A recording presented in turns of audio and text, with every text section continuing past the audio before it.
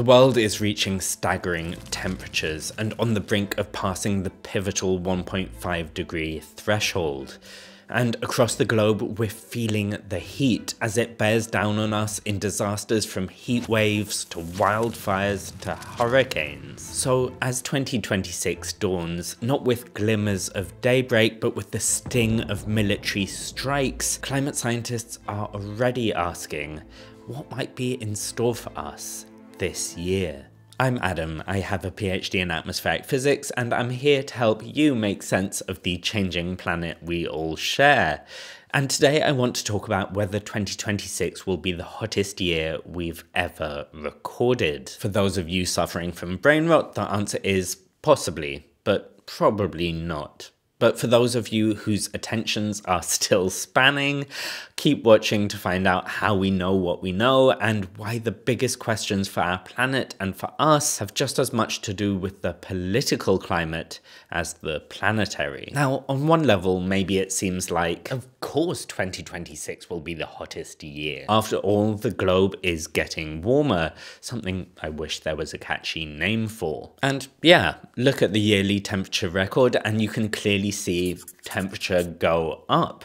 But that overall warming picture isn't smooth. There are wiggles too, which means that not every single year is a record breaker. So it's like you're hiking up a mountain. Not every single step is gonna be upwards. There might be some mini dips on the way up. And just a reminder, the mountain of global temperatures is one we really want to stop climbing as quickly as possible. Okay, so what's the latest on our trek? Well, last year involved a mini dip. At the time I'm recording, the official results are still being calculated by weather and climate centers around the world. But we know that 2025 will end up being either the second or third hottest year we've ever recorded. This means in the 150 years or so since we've actually got direct records, but also likely since before the last ice age. So that means since over 100,000 years. Oh, and the actual hottest year in all this time wasn't decades or centuries ago, it was 2024. The fact that last year wasn't the hottest recorded isn't some sign heating had stopped, it's actually what scientists were predicting. As I shared this time last year, 2025's temperature will probably not be a record breaker. But the UK's Met Office is still predicting 2025 will be one of the 3 hottest years since records began. And if you don't want to miss the prediction for 2027, go ahead and subscribe.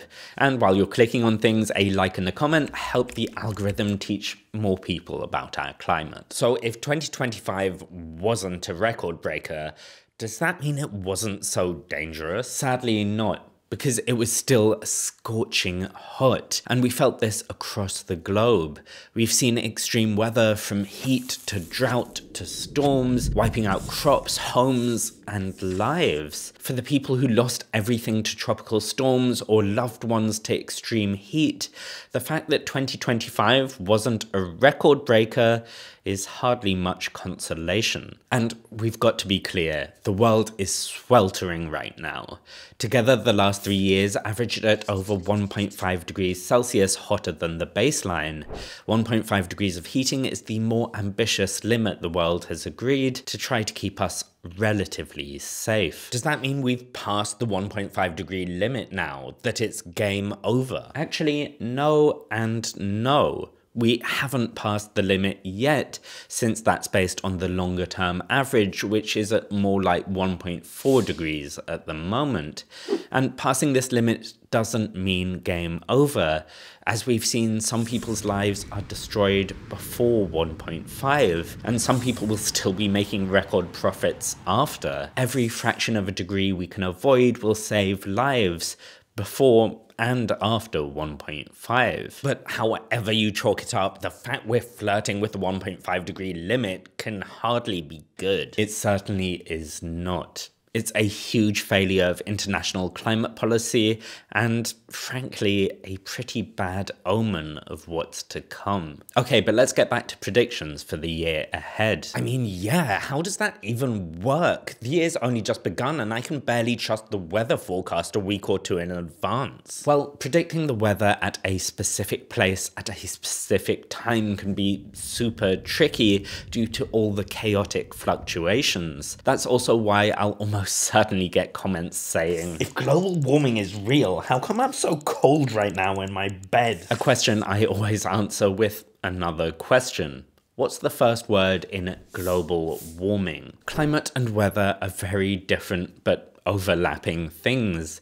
Climate describes the broad patterns, which are far more predictable, which makes forecasting the temperature of the whole planet for the whole year a lot more doable. You see, we know a lot of the things that control global temperature, the makeup of the atmosphere and how we're changing it through all those greenhouse gases like CO2 and air pollution particles we're churning out. On top of that, there's the overall state of the atmosphere, ocean and sun.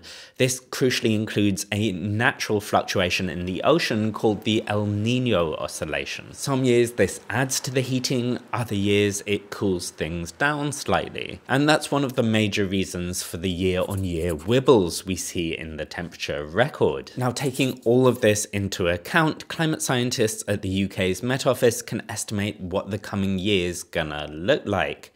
And as I've mentioned, they did a really good job for last year, accurately predicting it'd be one of the hottest years on record, but unlikely to be the hottest. And this year, the prediction looks pretty similar. It'll likely be in the top 4 hottest we've seen, with a chance it'll be a record breaker. This means we can expect more of the same. And by more of the same, I mean more record-breaking temperatures, disasters, and destruction. Because even if the year for the planet as a whole doesn't break records, the high heat means that the local consequences still will in many places. But surely climate scientists can't predict everything. Of course we can't. Firstly, there's a range of estimates scientists provide based on the things we know that we don't know precisely. And there are important disclaimers too.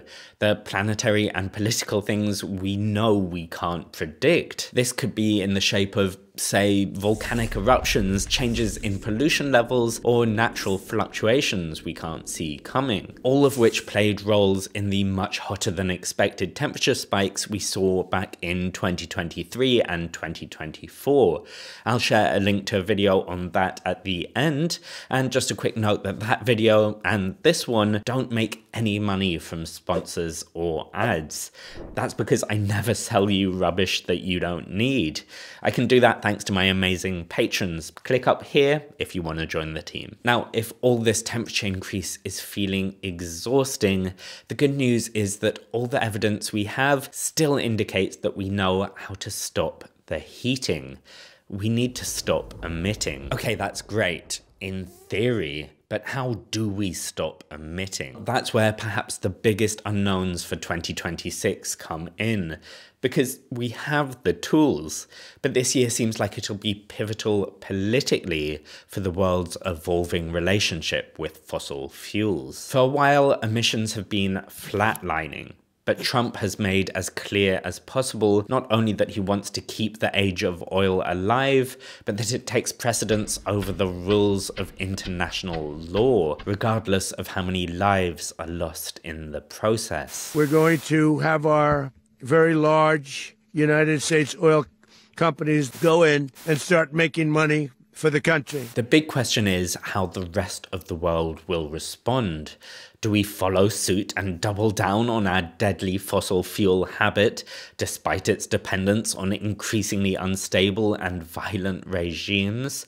Or do we ramp up renewables and other solutions, which we know will not only limit the consequences of heating, but will also save millions from air pollution and boost energy independence? And, well, no climate scientist can predict that.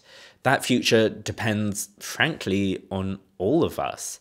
How we use energy ourselves, how loudly we talk about the climate of our planet and of our politics, and with what force we push for a safer, less violent world.